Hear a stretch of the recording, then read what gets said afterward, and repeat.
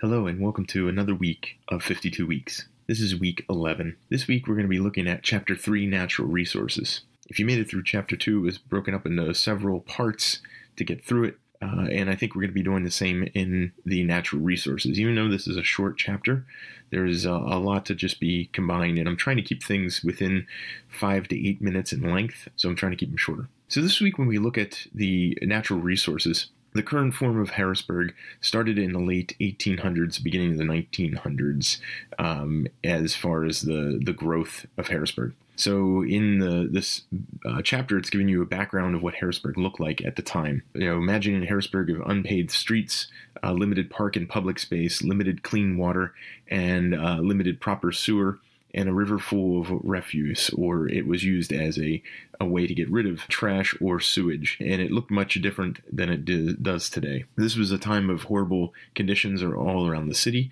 If you think about unpaved roads and just the level of, or the quality of spaces around here. This was true for other cities. It was recognized that change was needed. And one of those persons that was a change agent was Mira Lloyd Dock. She was an individual that you can read up on, but there's some background in this chapter about that. She was college educated.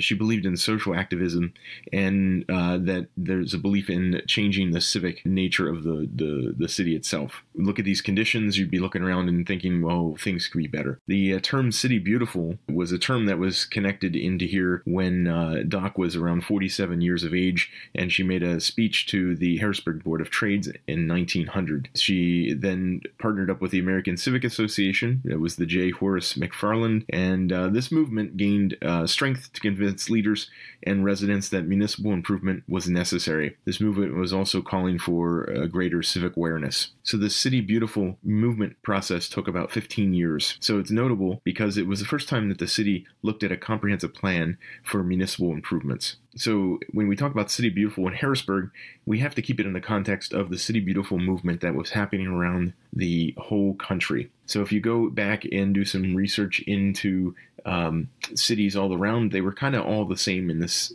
state of disarray, in that the quality of life living in a lot of high dense areas was not that great. People stacked upon each other. We dealt with a lot of influx of population. We've got a lot of immigrants coming in. We have a lot of conditions that this living conditions were just really poor. This is all important to know because it's a starting point for how people think of the city in a larger viewpoint and context. The main leading concept that came out of this movement was from Warren Manning's Greenbelt of parks. Manning was a student of Frederick Law Olmsted. This name may be familiar for those who have been to New York City or Boston. In New York City, there was the Central Park, and in Boston, there was the Emerald Necklace. There's other places that Olmsted actually had also influenced throughout the nation that you can also look up. What's fascinating is he's a landscape architect.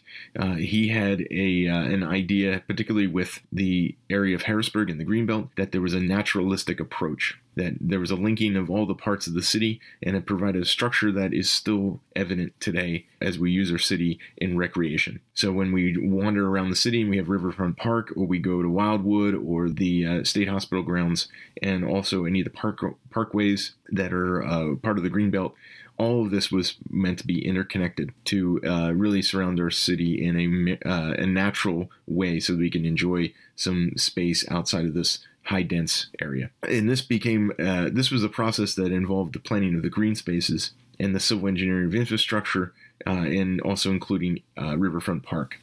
So again, it's a municipal process. It took a lot of alignment, people coming together and wanting this to happen, but also making sure that there's funds, the economics of this thing happening. All of this was put into place. At the time, the Riverfront Park solved the need to contain both the stormwater and the sewer, and this was done along the bank of the river. So even today, when we go and jog or bike or longboard or walk Riverfront Park, you can see there's notes where the drains are, or the culverts are there for access. What's important to remember in Manning's idea of a city as a park, this was forward thinking, and it's still evident in Harrisburg's urbanism. It's amazing because right now we're coming back in a lot of cities in the U.S. They're thinking about the idea of walkability. And this was critical back then, something that they've been thinking about how we use our cities and how we inhabit our cities. Over the past decade, planners and city dwellers have sought to encourage and cherish this very same thing. So we're returning back to something that was pretty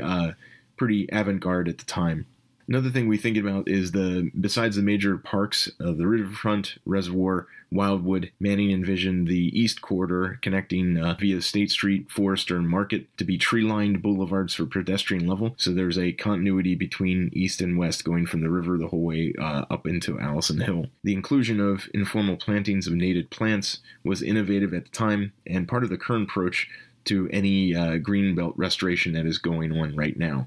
So through this past 100 plus years, much of Manning plan has been unfinished, or local conditions have changed to fit other uses that weren't intended in the plan. So even though we had a comprehensive plan that was well known at the time, over the time of 100 years, people and organizations have changed and modified it. This would be great to actually show in the historic places of natural historic landscape that this was an asset that should be restored and appreciated in the future.